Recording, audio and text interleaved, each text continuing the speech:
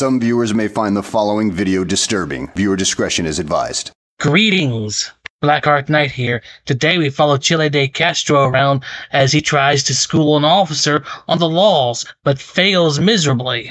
Let's sit down and watch. Enjoy the show.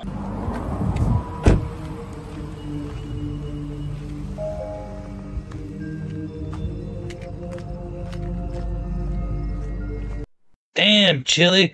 What's with the background music? You trying to turn this into a stalker movie?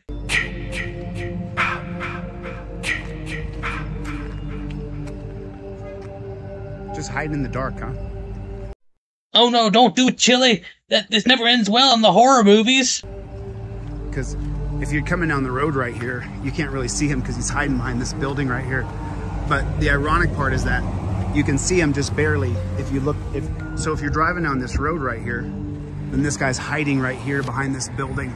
Whew! Glad you're alright, Chille. Glad this wasn't a real horror movie or you'd be dead already. And this is officer. What are you guys doing? How are you guys doing tonight? Good, yeah. Okay. I have a channel called DeleteLawZ. I film cops and I ask them questions. I'm just curious. You know, what are you doing? Running traffic. Running traffic. But you're hiding. You're hiding. Can't sit on the roadway.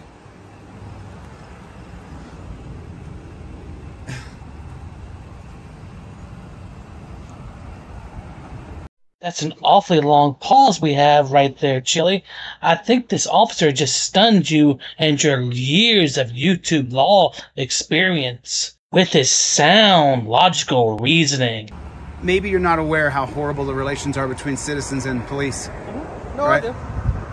This is a huge reason. This is, I mean, because people are coming down this road here, and then he's hiding behind a building, and you can, the black, the white, it just, I mean, you don't see a fundamental problem with what you're doing as a human being right now?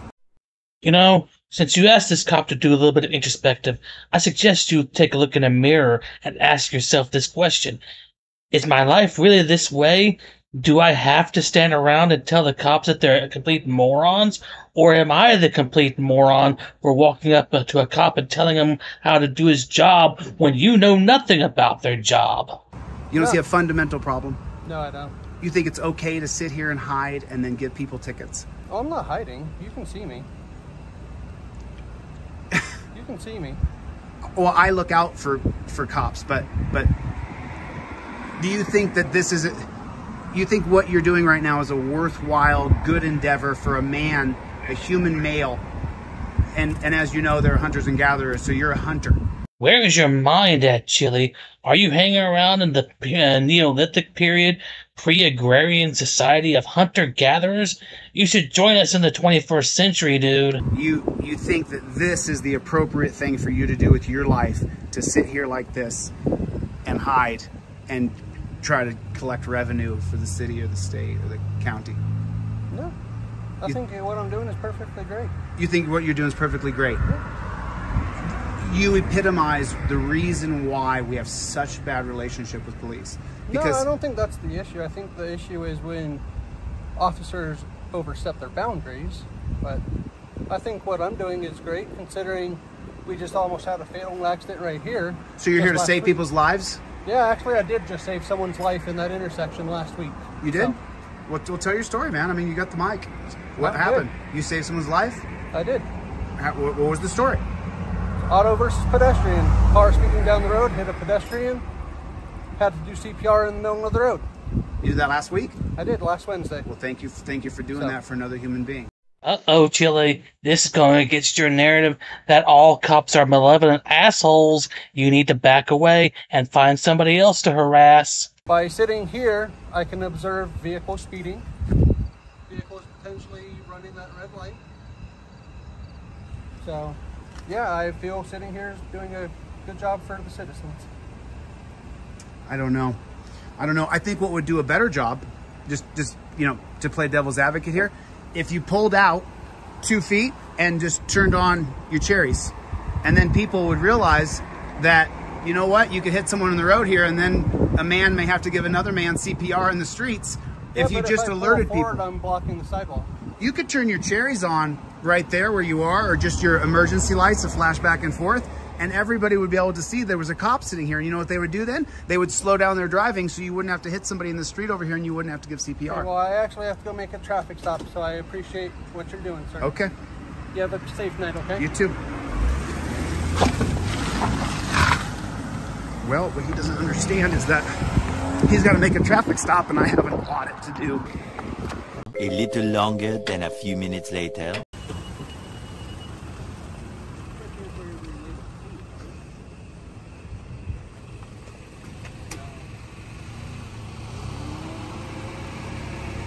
You good?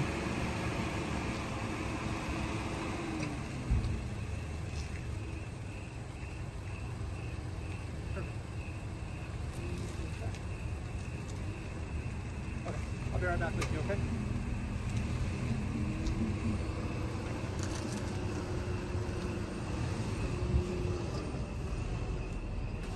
How come he said he pulled you over? No, this is my fault. Speeding? No, I made a mistake. I turned right where I should have turned. Oh, so you made a funny turn or something? I just turned right. I probably should have done. You turned right? Yeah. Right here on 44. Oh, so it was a moving infraction or something? Just the turn, I think. Just the turn itself? I just saw you driving and I didn't know. Yeah, we're fine. Well, you're... So I appreciate you. Yeah, I appreciate, you know. You always just want to make sure you always film cops. Always, always, always, because you just never know what you're going to get, you know? Yeah, you never know what kind of person to get. You might get a jackass like Chille here trying to sell you a trifold pamphlet. Speaking of which, why aren't you trying to sell this guy the trifold pamphlet? You're being a very bad salesman if you're not jumping on this opportunity to peddle your wares. And so it's like, you know, there's, you want to think that there's some good. See, like, it's like this stuff right here, right? Is this business open?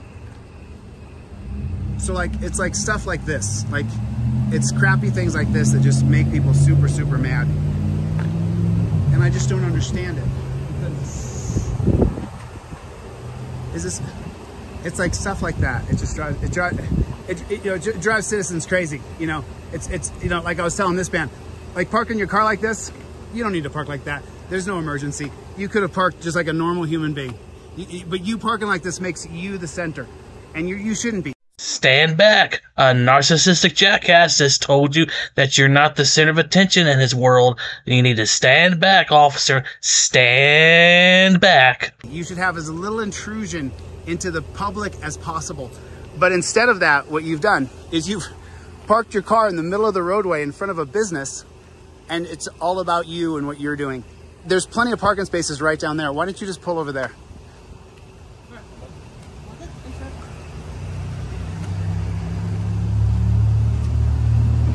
Hey, officer, I want to ask you one more question real quick before you go. So when do we bridge the gap here? I can't hear you. One second.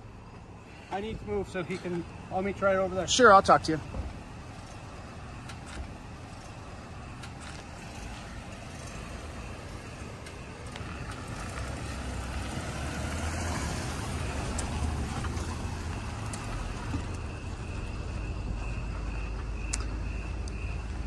I'm Chille.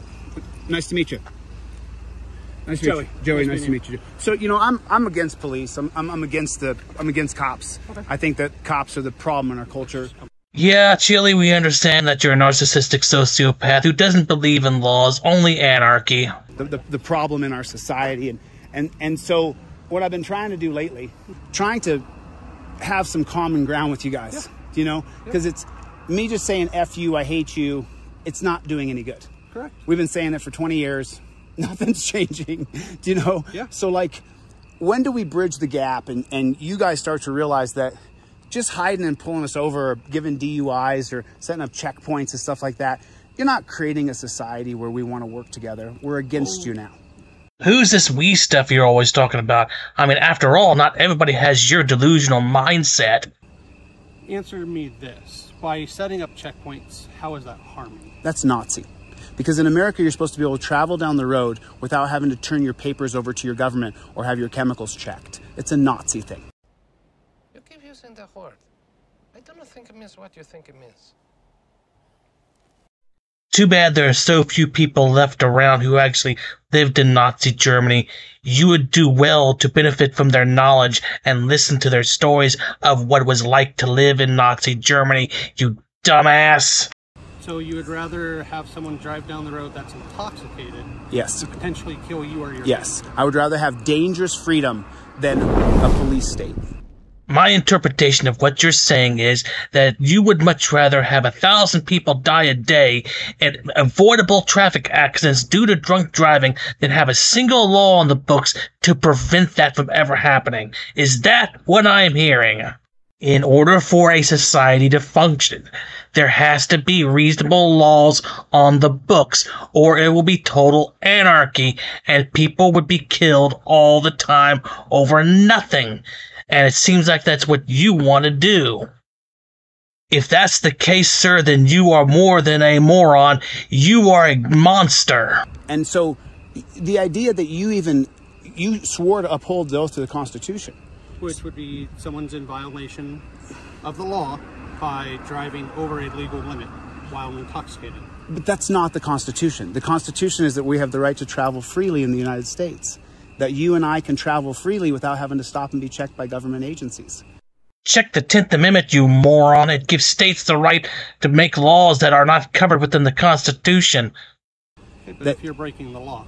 But I'm not breaking the law. A Nazi Right. check. That's why I'm talking to you. Right. You're not breaking the yeah, law. I'm not breaking. And I'm treating you good. I don't agree with what you do. I don't agree with your occupation. I don't agree with police at all. I've openly said I'm versus you. So just like this guy that just ran the red light. But did he hurt anybody? Potentially, that car was about to pull him out. But he didn't hurt anybody. No, he did not hurt anybody this time, but next time he could have. And if you would stop interfering with the cops and let them do their jobs, maybe next time he'll look before he runs the red light. I don't know if I don't at that time. Right. But this idea of law enforcement, you didn't sign a law enforcement agreement. You signed a peace officers. So what do you do for a job?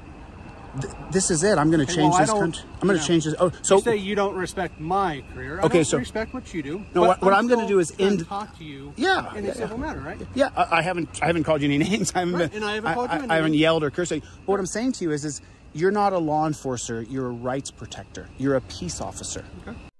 Oh boy, Chille, you're really batting 1,000 for your stupid comments today, aren't you?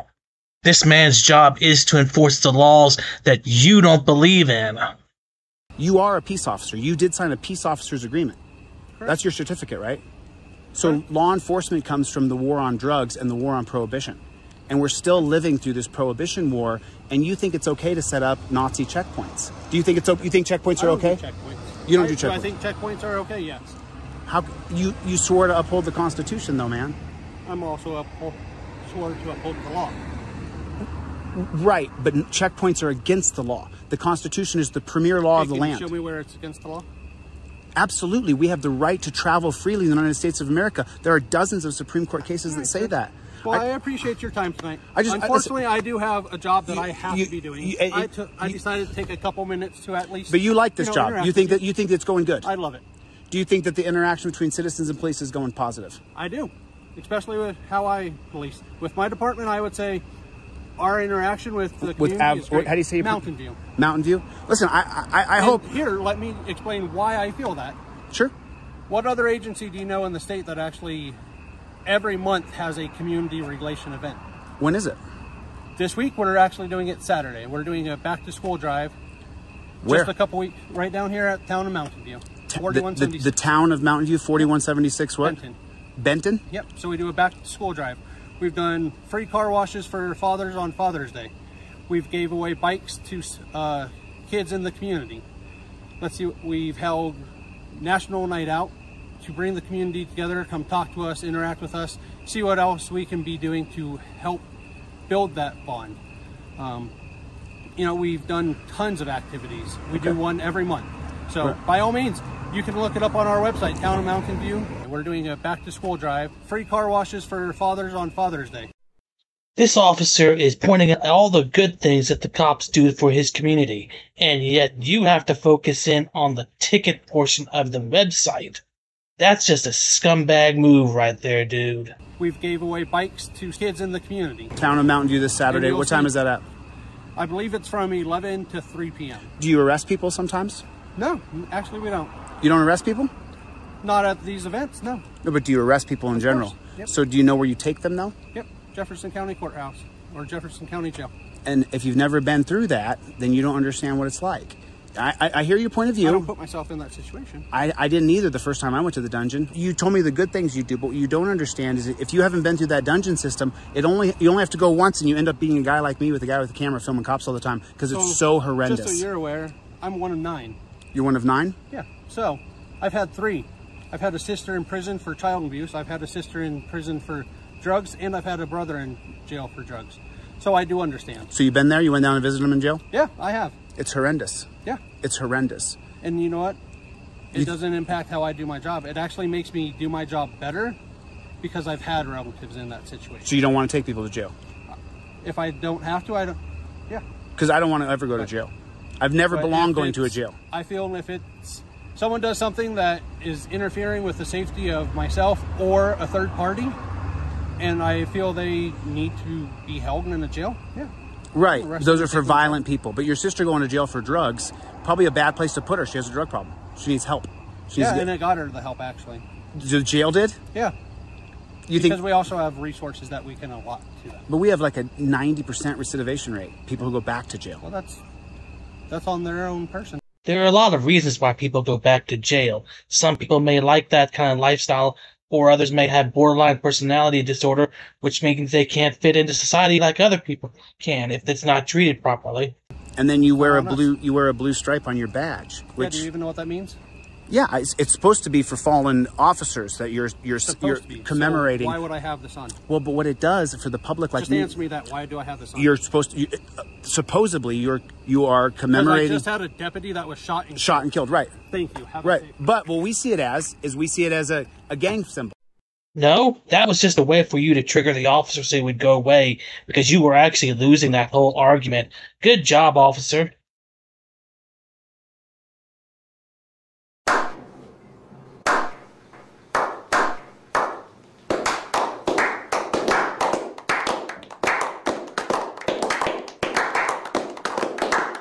That's just how we see it. You don't have to walk away angry. I wasn't mean to you. I'm just talking to you, man. See you, Captain.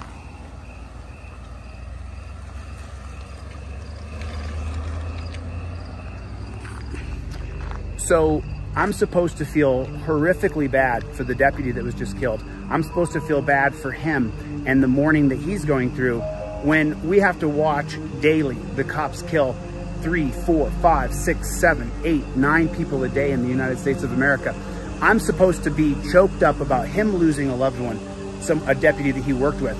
But yet he so easily dismisses that if you take someone to the dungeon, that you're ruining them.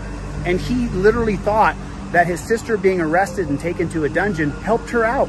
Wrong, wrong, wrong, wrong. Wrong, wrong, wrong, wrong. You're wrong, you're wrong, you're wrong. Nope, here's what he actually said, you moron. She needs help. And it got her the help, actually. The jail did? Yeah. Because we also have resources that we can allot to them.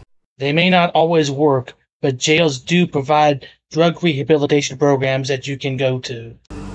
Imagine if she didn't have to go to the dungeon and she'd been treated with love, respect, and compassion to overcome that drug problem. So once again, you can see it's about him and his feelings, and they just lost a deputy and he's gonna huff and puff his way out. An emotional response to a logical conversation. He doesn't understand how we actually see them. Those cops right there, the way the people on this road see those cops, is they're the fear. Those guys are the fear, they're the terror, they're the darkness. They have to avoid those cops so they don't get drug off to a dungeon. Now that cop, he may have claimed to be a good cop, but he said he loves this job. He loves what he does. In other words, you getting taken off to a dungeon, he loves that. Wrong, wrong, wrong, wrong. Wrong, wrong, wrong, wrong. You're wrong, you're wrong, you're wrong. Here you go, twisting the officer's words to fit your own narrative. Not once did he ever say that he liked putting people in jail. He said he loved his job, and with any job, there are parts you like and parts you don't like.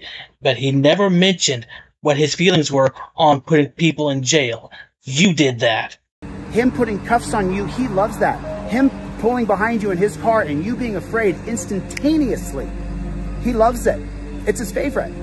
Oh, the combination of the background music and his please make that cop sound real bad. Worse than he actually is. You scumbag! And then if you talk about, well, we see that as a gang symbol, well, we just lost a deputy and now I'm going to storm out of here. What about us? I don't think it's us that's the issue. I think it's you that's the issue. It's all about you and only you. What about the American populace? You drive around in that bumblebee car, you pull behind us, and you love it? You love pulling behind us? You love hiding out? He loves it? Okay. I guess that puts everything into perspective, doesn't it? I guess everything's put perfectly into perspective.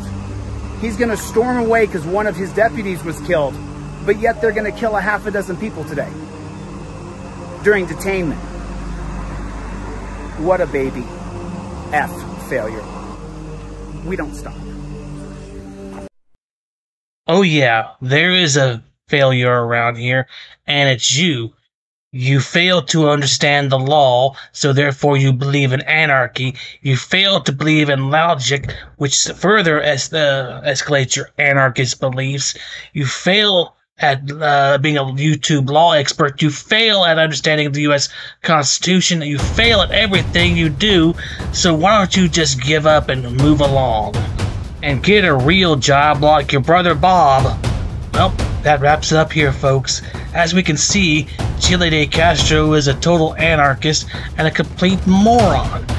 And if he had his way, this country would actually be falling apart. So until next time, have a good day, good night, or whatever, and I'll see you on the next video. Don't forget to rate, comment, share, and subscribe, and I thank you very much for watching.